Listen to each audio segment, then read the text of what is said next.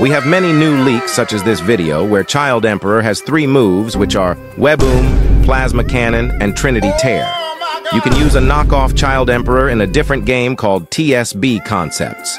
It's really cool and the Game Pass costs Robux. Thankfully it's only 150, which is lower than the original one in Real, the strongest Battlegrounds. The first move is a powerful blast attack that looks like Blitz Shot, except it looks like a landmine. The second one is a cannon that has a charge-up animation. There could be a variant or something. And the third is a carry move, where you can grab 3 players and slam them on the ground.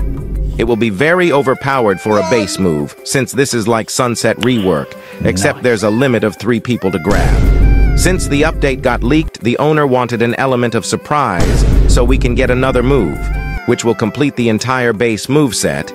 If you guys are sad about the update being delayed, it's okay since we are still going to get ZOMBIEMAN and Boros right after.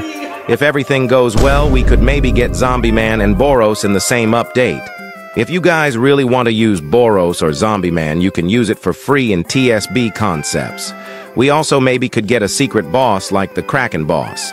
This is the leak of Child Emperor's icon, and the name will be Mech Prodigy.